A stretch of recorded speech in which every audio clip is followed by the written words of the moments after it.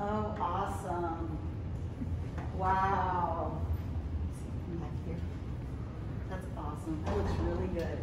I'd like to ask you, what do you think about the importance of this project, the meaning behind it? So, what's your opinion on that? I think it's an amazing way to showcase women that are just influential, not just in Charleston, but around the nation and into the world. It's so important for girls and little girls, especially in their self-esteem, to see that women can do everything that men can do. And just because it's deemed a man's sport or a man's profession or role doesn't mean that a woman can't do it too. So I'm proud to be a part of this project.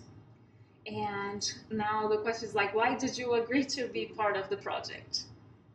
I agreed to be a part of this project because I really believe in what FAIR has going for this area, for women, just to be so influential with little girls especially. I work in education, and so it was important for me to be a role model for my students and for my own daughters to show that, you know, sky's the limit. Fantastic. Okay, and then the last one is, how do you feel now that you've seen your portrait for the first time in person?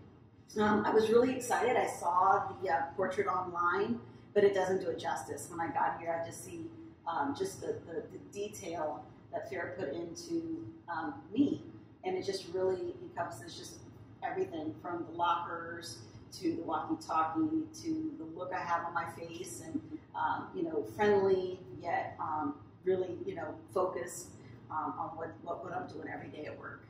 Fantastic. Well, and one last thing, like, do you have an advice, a tip for the girls? Sure.